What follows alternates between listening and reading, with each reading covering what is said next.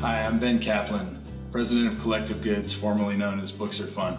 I wanted to share with you the reasons for our changing of name and for our rebrand. Our former brand really did not do a good job of telling the whole story about our company. It was somewhat misleading. Long ago, we've evolved beyond being just a book company. And the new brand and logo is really a symbol that represents what we're all about. It's really about two big ideas that are bound together and guide everything we do. On one hand, we're committed to providing a better way to shop by bringing the store to you and providing great values on some of the hottest merchandise available in the market. And for every single purchase, we give back to the community, whether it be through product donations or cash donations.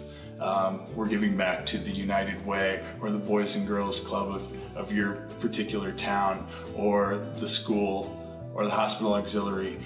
The causes are endless, and it's really about whatever's important to you. And that's our mission, is to help you raise money for causes that are important to you so that that money can go right back into your community. And we do so by providing a really exciting and fun way to shop.